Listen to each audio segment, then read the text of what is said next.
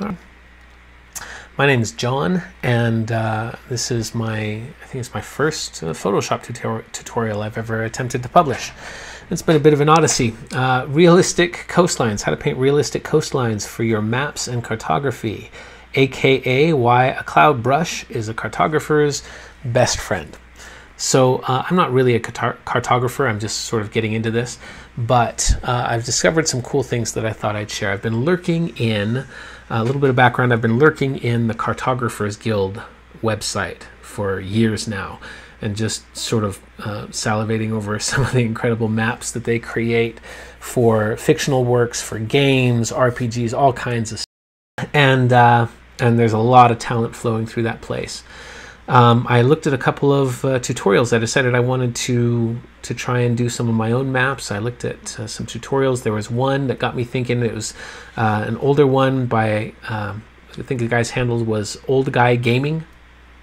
And he gave a tutorial about how to sort of procedurally chew up the edges of your coastlines and continents to make them look more realistic. If you look at real coastlines and continents, they are not smooth. They're really kind of torn up, and so that was cool. And using noise and so on in Photoshop, and that was great. And I did that for a little bit, and I decided I wanted a way to kind of have a little bit more control, a little bit more interaction over where that fine detail came out, and where I wanted smoother coasts, and where I wanted the little islands, etc. And so I set out to kind of figure that out. And this is what I came up with, was a way to kind of rough things in like so,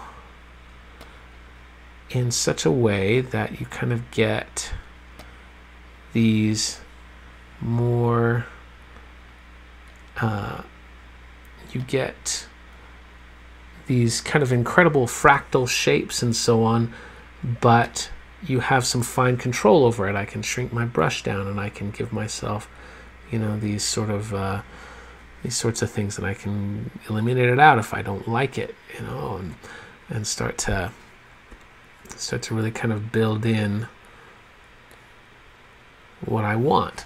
So, and this, and it's just that fast. So, this is how you can achieve that. I'll close out my demo, and we'll start just with our blank background here. So the first thing that you're going to need to accomplish this is a cloud brush. And when I say a cloud brush, I don't mean a cloud stamp.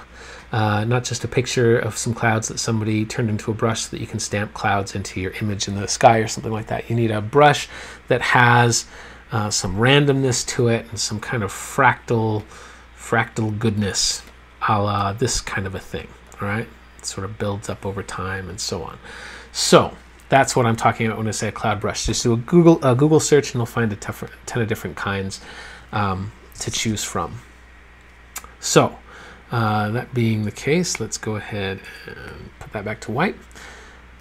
So to set this up, once we have our cloud brush, let's do a little setup. First, we're going to create a water layer. I'm going to go with something about like that, and I'm just going to hit Option Delete with my layer selected down here, and it'll fill it with that. Right? Maybe a little bit less saturated. There we go. Now, I'm also going to create a land layer. So let's pick a color for our primary color for our land mass. Let's do something kind of dark and nice, and we'll do that. Maybe a little bit less saturated for that as well, and we'll do that. Great, I like those. Now, what would the trick is going to be getting our cloud layer. How do we get our clouds, which look like this, to turn into those nice fractal coastlines? So this is how that is accomplished. First thing we're going to do is we're going to come, before we do that, sorry, we're going to add one more thing. I'm going to add a texture to this just because I like working with textures, and it adds some interest to our map right from the get-go, which inspires our creativity and I dig. So I'm going to do it. And so that's my texture. I'm going to change the transfer mode to overlay, and I'm going to reduce that down to about, say, 20% opacity, just enough to add a little interest there. So now that we have all of that set up, my next step is I'm going to hide my land layer. I'm just looking at my water layer. Select my water layer, and I'm going to create a new layer. And this layer, I'm going to make black. So I'm going to hit X to switch my foreground and white and background down here. Hit X, and I'm going to hit Option Delete. This is where the arcane little freaky step comes in, that I had to go and search all over to figure out how to do this. We're going to double click on that layer. It's currently layer 6. And it's going to default to blending options usually. If it doesn't, just click back up here on blending options. And we're going to go down. We're going to leave all of this the same, except we're going to go to the blend if box. All right. And I'm going to hold down the Option key. I'm going to grab a hold of this little slider. If I just grab a hold of it, it takes the whole thing. But if I hold down the Option key, then I can just grab half of it. And I'm going to drag it all the way over here to the right. Like that. So up here at the top, it should say 0/255 and then 255. All right. We're going to click OK. Pop. Now, that's all set. The next thing we're going to do is we're going to create an adjustment layer above that. And the adjustment layer is going to be a levels layer. Okay? Levels. And levels is going to apply. We're going to make sure that in our levels layer, it clips only to the layer below it, just like that. And since that layer is black, our little histogram here shows one big spike of black at 100% black, which is exactly what we expect. Okay? And we're going to leave that alone for right now. The next thing we're going to do is we're going to group. Well, first I'm going to rename this black layer. Black layer I'm going to rename to coastlines. Okay, that's where we're going to paint our coastlines. And then I'm going to select that and the level above it, the adjustment layer above it, and we're going to group them. I don't really care what you call the group, just so long as it's grouped. Okay. Last thing we're going to do is we're going to enable this green layer, our land layer. Okay, we're going to call that, I'm going to name that land color. Great. And I'm going to clip this layer, this land color layer, to the group beneath it. And the way I'm going to do that is I'm going to hover over this little line between the two, and I'm going to hold down the Option key. Holding down Option on the Mac, presumably Alt on the PC, and this little arrow comes up. Click that arrow, and this arrow pops out the side of the land color layer, and it gets completely hidden. Now, it's hidden because this is black. So if I paint on this black layer with white, presumably something's going to show up, right? And here we go. Like my sound effects there. And that's what we get. Unfortunately, still looks a lot like clouds, and that is not what we want. So the way we get it to stop looking like clouds is with this levels layer. So what we're going to do is we're going to double click on the levels, and we're going to drag these in until they are crunched at the very center. And what these levels are doing, if you don't know, is here is a histogram showing all the different, how much of each value I have in my image, or in the layer that this is clipped to, rather. And I'm going to say anything above this little arrow here is going to be white. So I'm going to drag that right down. Dark arrow here is going to be black. So I'm going to drag this all the way up to the center. So now I have pretty much two colors. And you'll see that what we end up with is this kind of jagged coastline, right? So let's play with that a little bit. We're going to go back to our coastlines. This is where we paint our coastlines, okay, with our brush. And with white enabled, I'm going to start painting on this.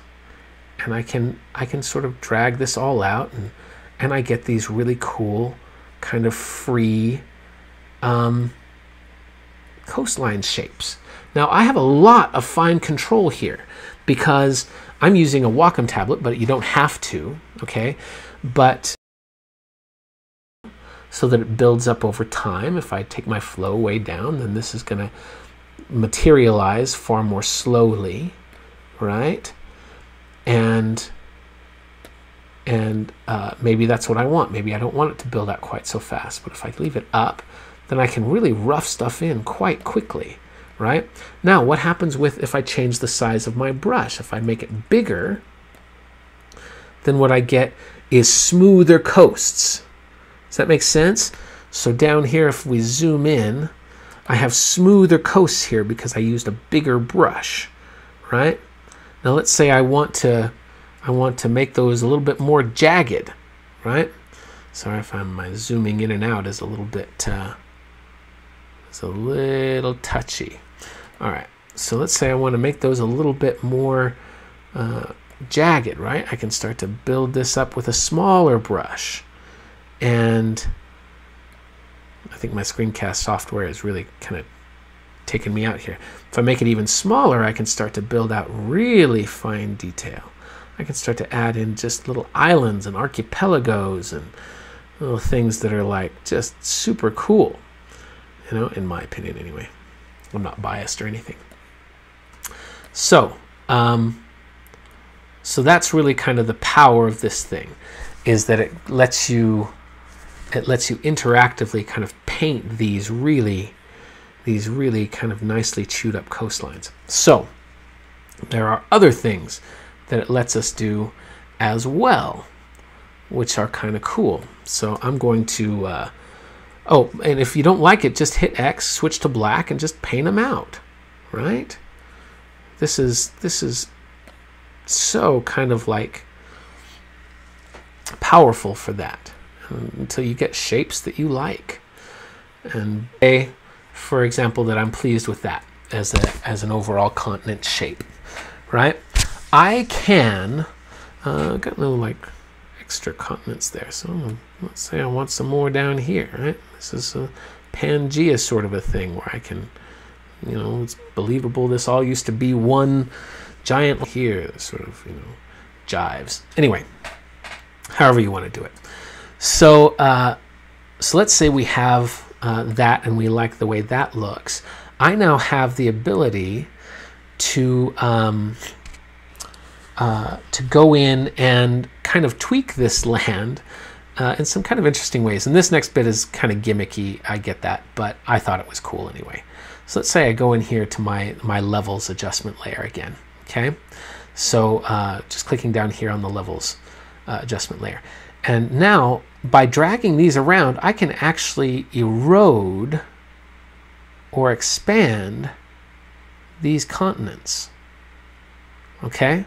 So I can you know, if your setting suffers from global warming, then rising sea levels are just eating away at your continent, you can just erode those right away, just like that.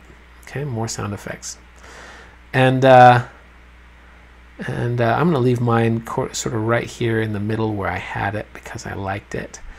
But it's just, you know, you can see how over time, maybe the land, you know, if your setting has maps from multiple eras and that sort of thing, where the coastlines would change over time.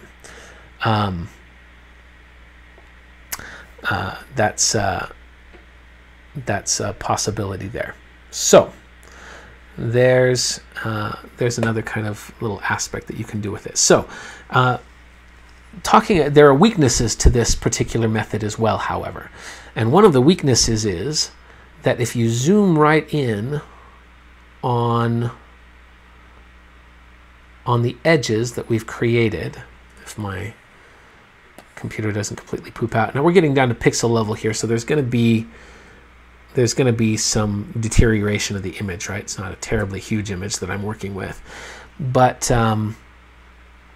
if we zoom right in here, we'll see that this technique creates this kind of fragmentation, this dissolve on some of these coastlines that I don't really like. It's not really what I'm going for, right? This dissolving, grainy disintegration of it. So there's actually a way that I can fix that. And this way that I'm going to show you is destructive, but if you want to, you can always duplicate your layers and for the land mass and just do it to that. But I'm going to show you, for sake of time, I'm just going to go down here to coastlines. I'm going to select my coastlines layer where I drew all this stuff, and I'm going to go up here and I'm going to apply a filter to it, and it's a noise median filter. Okay, now this noise median filter, you don't want any more than one, because this starts to quickly destroy everything that we got out of this particular method. So even as much as 8 pixels, you know, as little as 8 pixels will just destroy it, and it gets worse from there. So keep that down right at 1, maybe more if you have a super high resolution image. And you'll see if I enable and disable the preview, it just has the effect of eliminating that grainy aspect to the map, to the edges. Okay, so I'm going to click OK on that. And I don't want to take up too much more time, but I really think that I'm going to show you a couple more things that you can do with this cloud brush. Because I really think a cloud brush is one of the best things you can have in your arsenal when you're applying when you want to apply natural looking color or shape distributions. And here's what I mean by that. Clouds, the shape distributions and color distributions you see in clouds really apply everywhere in nature. Anything when dirt accumulates, or whenever nature distributes color, it kind of does it in those formations. I think it's second only to the golden ratio in being as common.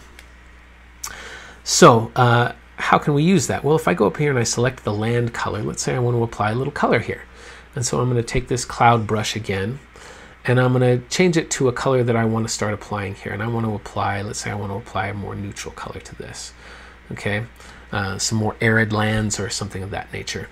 And then I'm actually going to hit X, and I'm going to set my background color to something a little bit more red as well.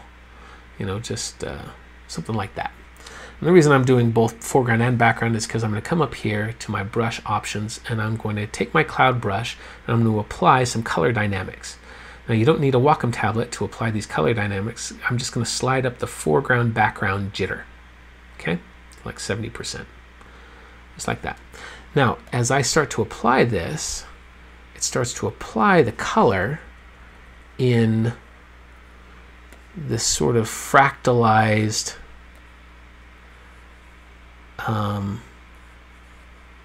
distribution, right?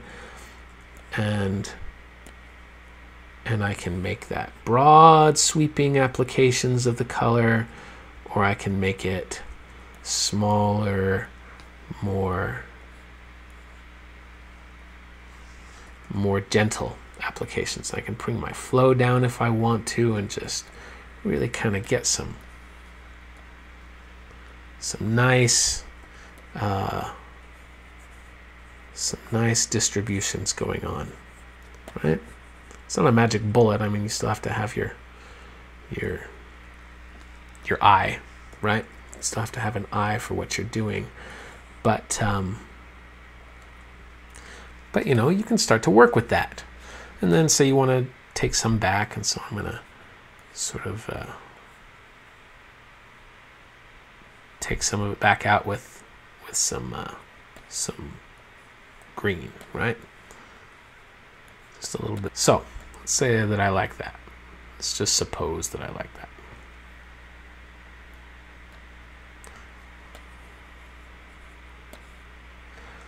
Okay.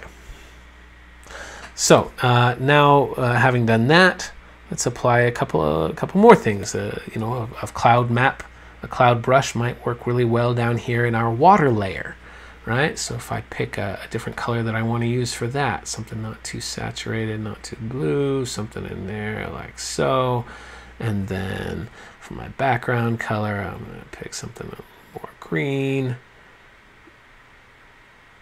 and there we go. And then, you know, let's call that good. I'm going to create a new layer over the top of my background layer here, and I'm going to set it to an overlay. Let's see what we can kind of do with just adding in some of this, right? So I can start to just say I want it kind of all in areas away from the land, and let the land kind of keep this little halo around it, right? And once a cloud distribution, That kind of fractal distribution is just really good for that. And with a Wacom tablet, if you have a Wacom tablet, you can just lightly touch, and you have such a lot of control over this, you know, such a lot of, anyway, I'm screwing it up, but you can start to see that in pretty short order, you can get something that, you know, you're like, hey, I could that, right? And then maybe take your opacity down a little if you wanted to mix that in. Anyway, this isn't really a map making tutorial. It's just more of a tech tutorial. So I think that's just about it. You can see how you can kind of grab these things and just run with them. I don't know how to do this stuff in GIMP. I suspect it's probably just as possible, if not easier. Yeah, feel free to leave me a comment, and I hope this helps somebody out. Take care.